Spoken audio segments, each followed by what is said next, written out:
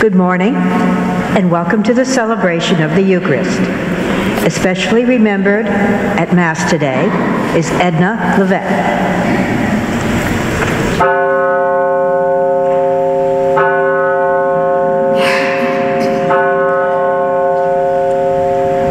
Please stand for our entrance hymn.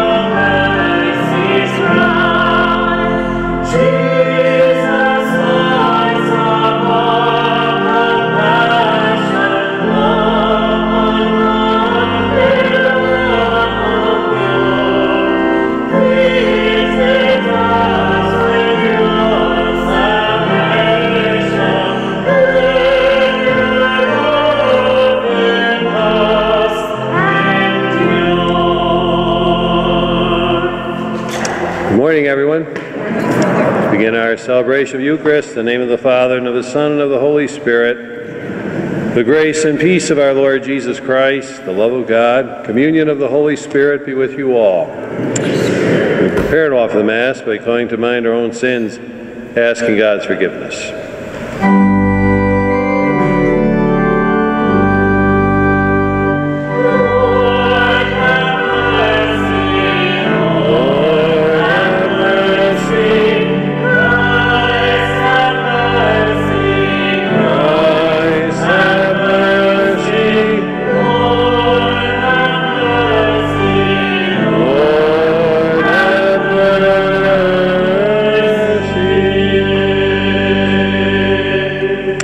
May Almighty God have mercy on us all, forgive us our sins, and bring us to life everlasting.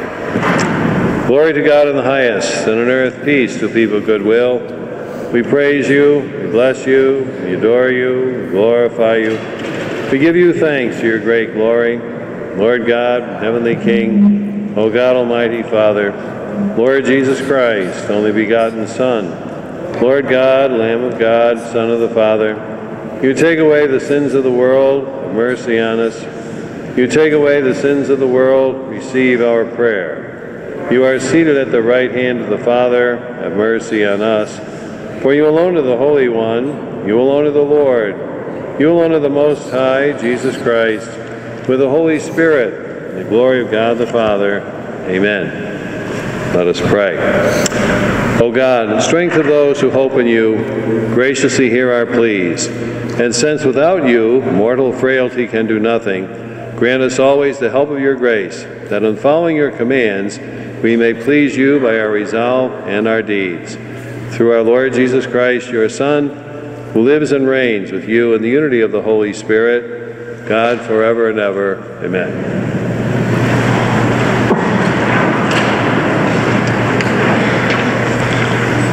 A reading from the book of the prophet Ezekiel.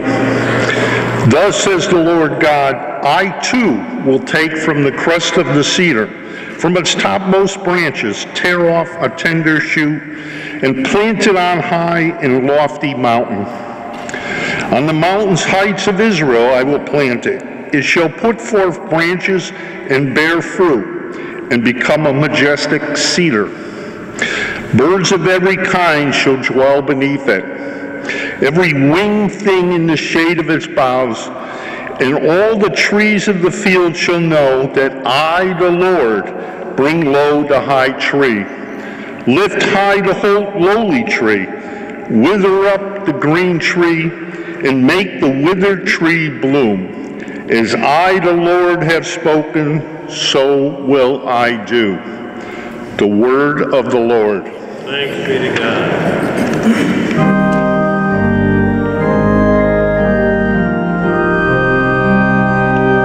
Lord, it is good to give thanks to you.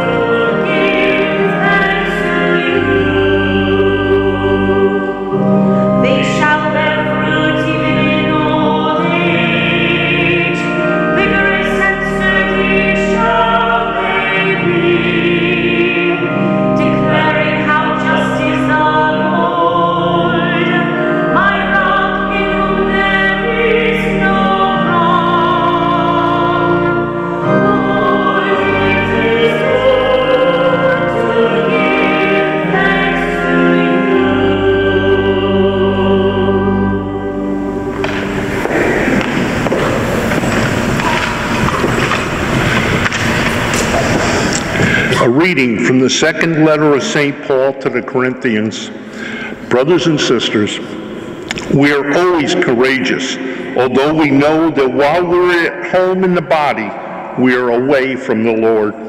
For we walk by faith, not by sight. Yet we are courageous, and we would rather leave the body and go home to the Lord. Therefore, we aspire to please Him, whether we are at home or away. For we must all appear before the judgment seat of Christ, so that each may receive recompense, according to what he did in the body, whether good or evil. The word of the Lord. Thanks be to God.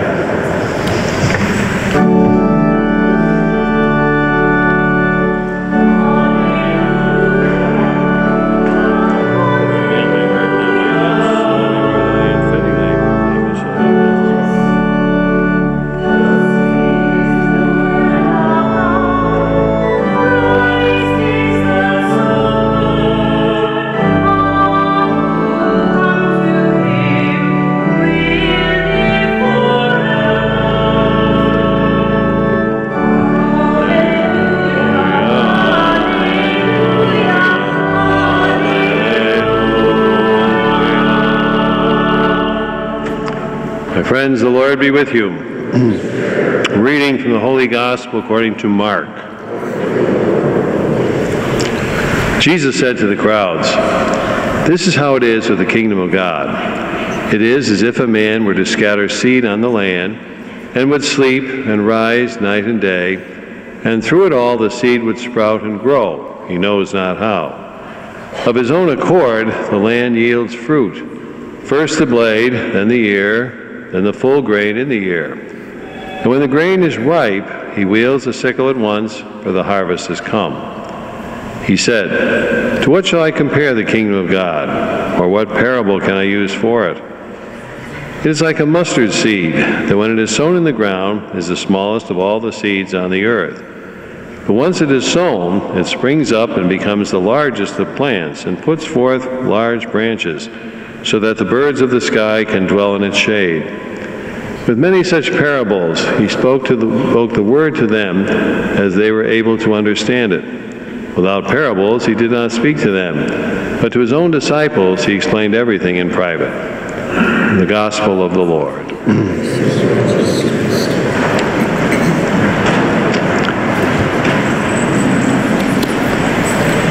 Mark points out at the end of the passage today, Jesus frequently uses parables to make a particular point, and it's found certainly not only here, but throughout all of the Gospels, particularly the synoptics, although John does as well to a small, lesser extent. In this case, Jesus addresses the dilemma that most of the early Christian community was dealing with regard to how the growth of the kingdom was going to come about. They affirmed the fact that Jesus, by his life, death, and resurrection and ascension, had established or initiated the kingdom. But the question was, how does it grow? And what role do we have? I mean, I'm talking about the disciples there. What role do we have in the growth of this kingdom? And he points out that the essence of the growth of the kingdom really depends upon the Lord himself. That it's God's grace that will bring about the growth of the kingdom. Not that the disciples are insignificant. You know, the end of Matthew's Gospel, he says, "Go out, teach all nations, baptizing them in the name of the Father, the Son, and the Holy Spirit." Then he adds, "Behold, I will be with you till the end of time." So that the understanding is that Jesus is the initiating force and also the ongoing force that will keep the kingdom going. The disciples, to extend that metaphor a little bit, are more like the ones who would water the seed, the garden, but that the growth is dependent upon God's grace and not so much on the efforts of the disciples. And that's really an important concept to keep in mind, not only for those early Christians, but for all of us as well, because you know, when we look at even society today and the way it reflects itself in the church, you have some who are on more of a liberal vein, others are on a conservative vein. And those who think in a liberal way, well, the kingdom should grow in this way. Those who think in a more conservative way think the kingdom should grow this way. And then there's all those in between. But the point that the Lord is making here is that we don't determine that. God determines that. We cooperate, and the success of our efforts really depend on how much we are aligned with the teachings of Jesus. And those are fundamental teachings, which of course we celebrate, we affirm every time we come together for the Eucharist. But again, it's important to keep in mind that the essence of the kingdom relies on Jesus, not upon our own particular efforts or our own particular desires. You know, you look through history, even into our own last few centuries, the ideas that people have can distort religious ideals into whatever particular thinking that they possess or acquiesce to. And the importance, again, as I want to emphasize, is that Jesus is the source of whatever we believe. The closer our values are united to His, the closer we're going to be to the growth of the kingdom. He tells His disciples, particularly in Matthew, "You are the salt of the earth and the light of the world." Salt, of course, at the time, and to a certain extent today, but more so in the past, was seen as a preservative. And then the light, of course, would be enlightened. So Jesus says, you are the ones who are to preserve what I teach you, and then enlighten the rest of the world by that. That's exactly what we continue to have as our mission today. And you know, I said this many times before, but it's so important to keep in mind that our missionaries are the ones who do exactly that. They preserve the kingdom and they enlighten people throughout the world. And we do have, as you know, various collections during the course of the year to support them. And really, they deserve every bit of support we can find, because it indicates our desire to share the growth of that kingdom, allowing it to come through the sincere efforts of those who bring that message throughout the course of the world, even to the most difficult places to bring that kingdom. So again, it's a reminder of exactly what we share as a community. We try to unite there in doing that. The second example he uses about there is the mustard seed growing into the large shrub. I've always liked that particular metaphor for the kingdom, because it points out, as Jesus said, it grows very slowly, takes patience, perseverance for all that to come about. But when it does grow, and all of us are the beneficiaries of that, it gives shelter, gives comfort to those who come to it. And notice, birds of the air. It's not meant to be in any way exclusive. It's meant to be expansive, those who would come. Very similar to what I said last week, if you remember, about the notion of the word many in the consecration. The opportunity is open to all, but for various reasons, some will not accept it. Some will not come to participate in that kingdom that Jesus has established. But the opportunity is there. It's not meant to be exclusive in any way. It militates against what was very common at the time, what the conventional wisdom was, that Jesus came only for the Jewish people. And again, he completely dismisses that. He came for all people, for all time. And again, I reiterate, we're all the beneficiaries of that as well. And that's what that metaphor, I believe, is really meant to make very clear to all, that Jesus has come to expand that opportunity. But it does require a willingness to accept his teachings. Take up your cross and come follow me. Whatever you do, least to my brothers and sisters, you do for me. And many other examples that he gives us as to what the criteria, if you will, that he gives us for the kingdom of God. We come here today, we come week after week to affirm what we believe. We believe Jesus established that kingdom, we believe we are participants in it, and we believe if we stay faithful to it, persevere in that faith, we will share in the promise of eternal life. That's the great gift of our faith. That's what we celebrate. We affirm it for ourselves, we affirm it for all others, particularly those we come here, but also hopefully by our witness when we leave here, to bring others to a similar understanding and appreciation of that. I pray, and hope you all do as well, every Mass, that we will persevere in that faith, and as I said earlier, come with the promise that brings of eternal life with the Lord forever in the glory of heaven.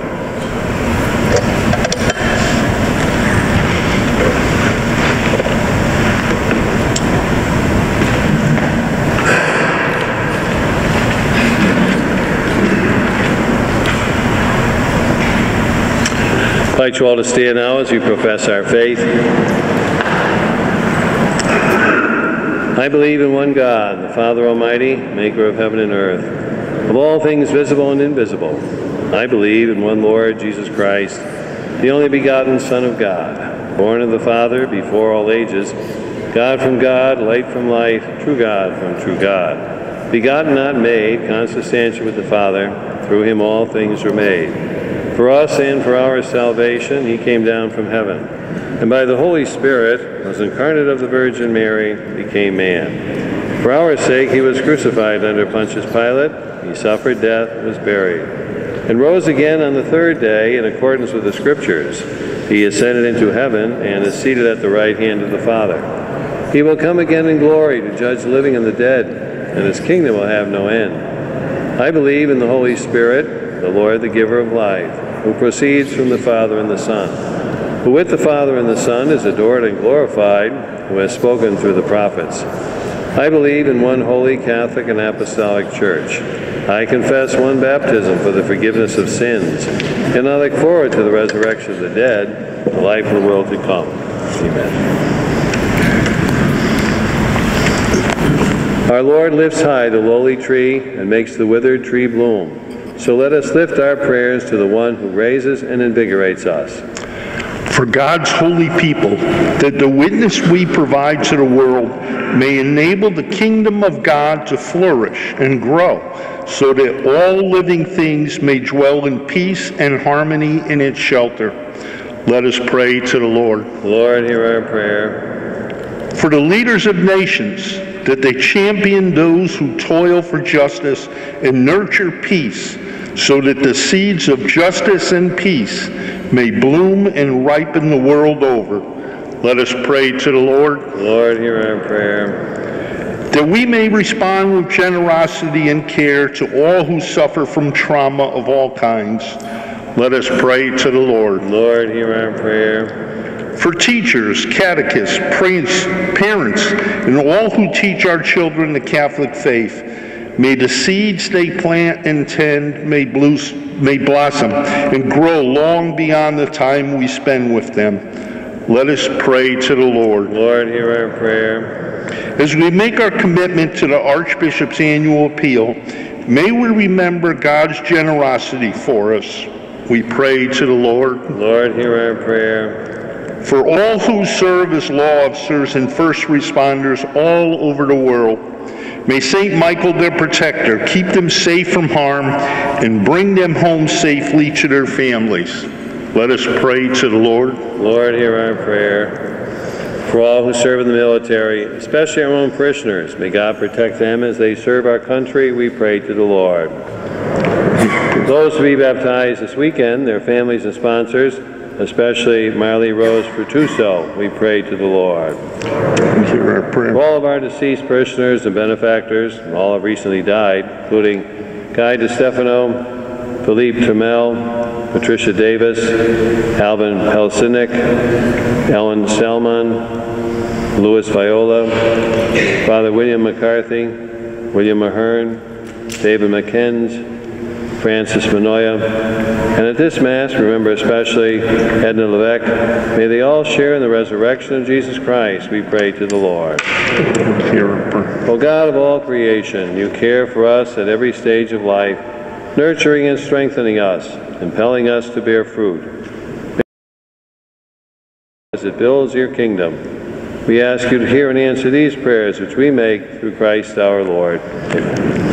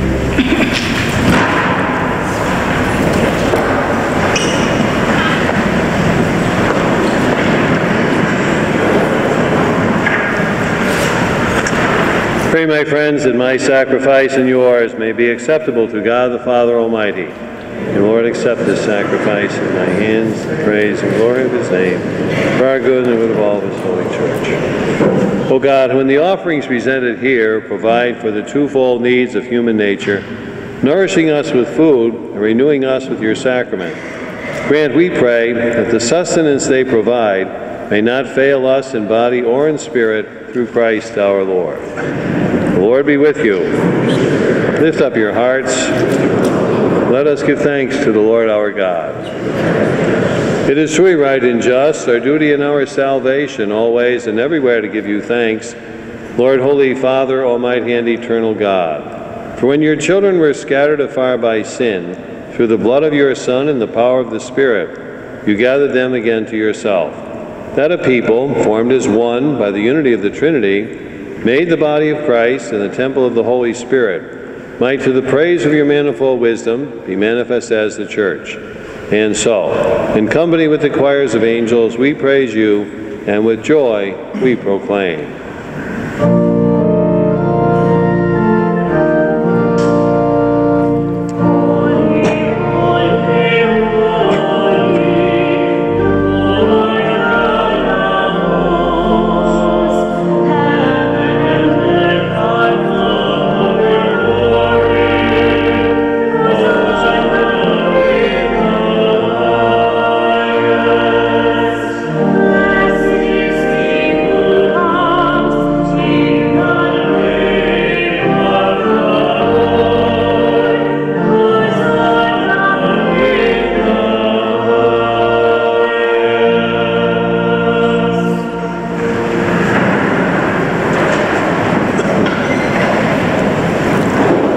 You are indeed holy, O Lord, and all you have created rightly gives you praise.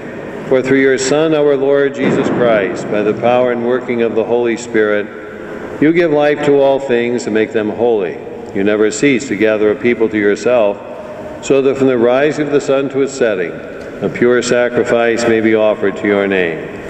Therefore, Lord, we humbly implore you by the same Spirit, graciously make holy these gifts we have brought to you for consecration, that they may become the body and blood of your Son, our Lord Jesus Christ, at whose command we celebrate these mysteries. When the night he was betrayed, he himself took bread, and giving you thanks, he said the blessing, broke the bread, and gave it to his disciples, saying, "Take this, all of you, and eat of it, for this is my body, which will be given up for you."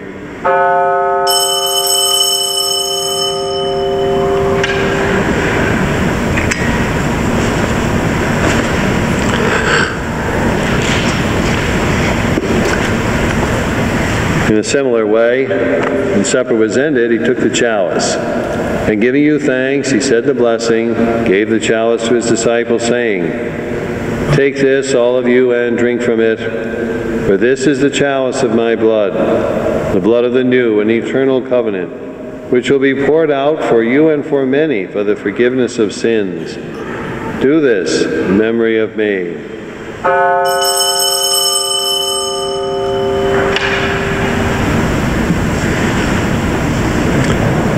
The mystery of faith.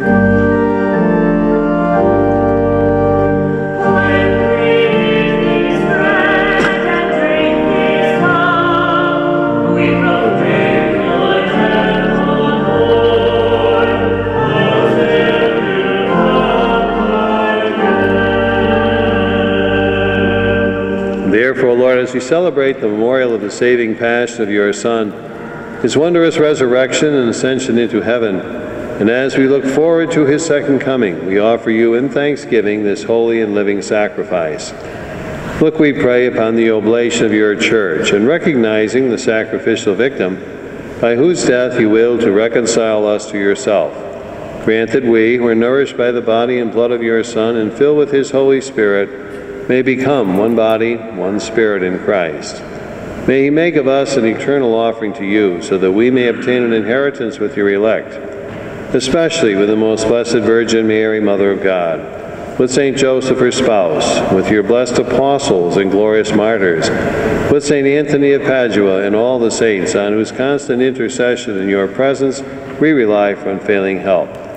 May this sacrifice of our reconciliation, we pray, O Lord, advance the peace and salvation of all the world. Be pleased to confirm in faith and charity your pilgrim church on earth, with your servant Francis, our Pope, Leonard, our Bishop, the order of bishops, all the clergy, and the entire people you have gained for your own.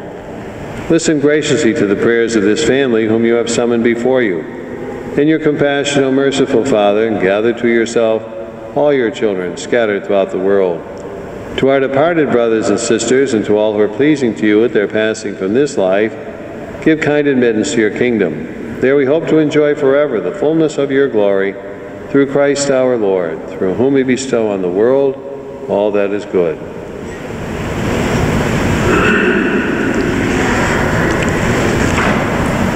Through him and with him and in him, O God, Almighty Father, in the unity of the Holy Spirit, all glory and honor is yours forever and ever.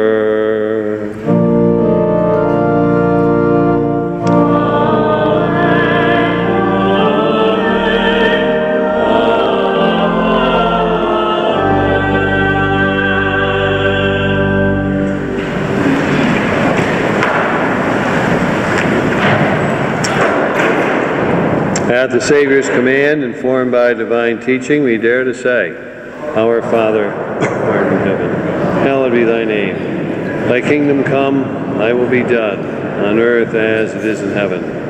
Give us this day our daily bread, and forgive us our trespasses, as we forgive those who trespass against us.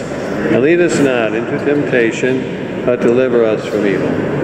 Deliver us, Lord, we pray, from every evil. Graciously grant peace in our days, that by the help of your mercy we may be always free from sin and safe from all distress, as we await the blessed hope and coming of our Savior, Jesus Christ. For the kingdom and the power and the glory are yours, now and forever. Lord Jesus Christ, you said to your apostles, Peace I leave you, my peace I give you. Look not on our sins, but on the faith of your church, and graciously grant her peace and unity in accordance with your will, who live and reign forever and ever. May the peace of the Lord be with you always.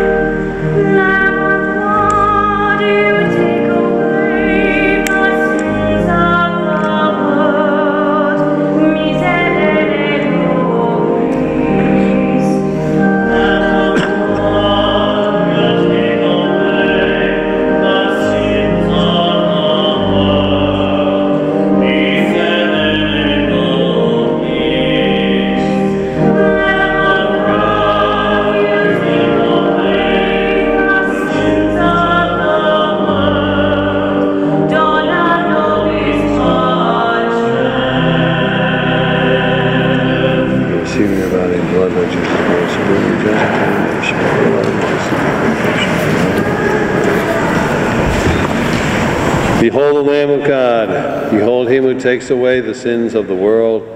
Blessed are those called to the supper of the Lamb. Lord, I am not worthy that you should enter under my roof. Only say the word, and thy soul shall be healed.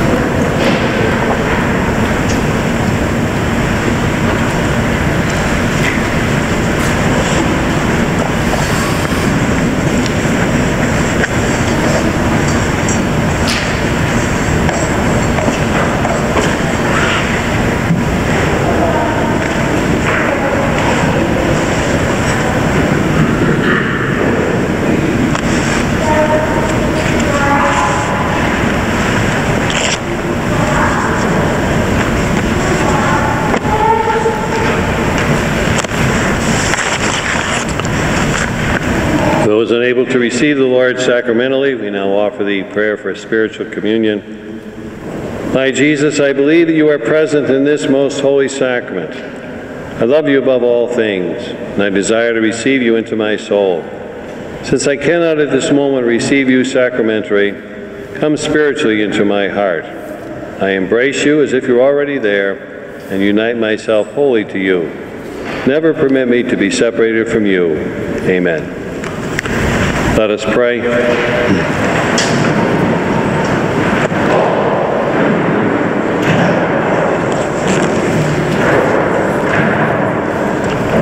Lord, as this reception of your Holy Communion foreshadows the union of the faithful in you, so may it bring about unity in your church through Christ our Lord. The Lord be with you. Almighty God bless us all, the Father, the Son, and the Holy Spirit. Prayer to St. Michael.